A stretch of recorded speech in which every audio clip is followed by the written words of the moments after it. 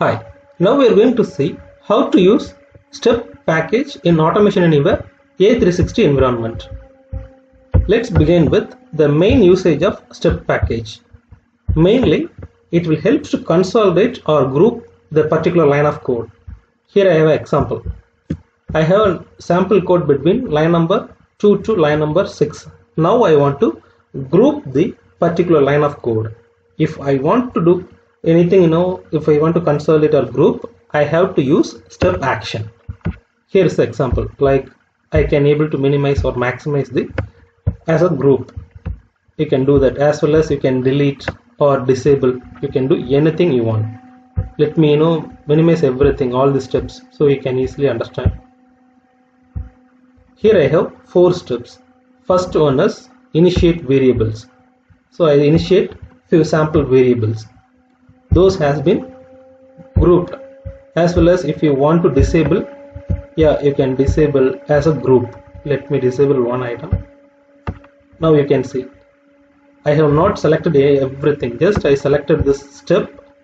Let me enable and disable. You can here you can see I have not selected as an entire row, like I just selected this step and I have just disabled. So everything, it has been considered as a group.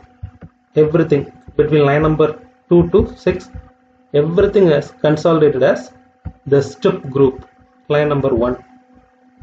So you can do anything you want, as well as you can delete the action or copy action, as well as you can copy to shared clipboard and paste from shared clipboard. You can do as a group, as well as here we have an Excel package. So there also we have consolidated, like so this is an initiate variables. These are all variable initiation.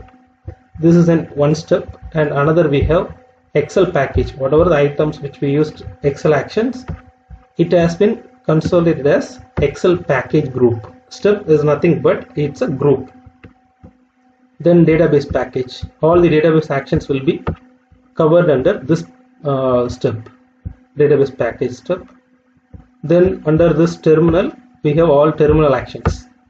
Terminal emulator action has been available in this particular group. So the step, which means it's a group.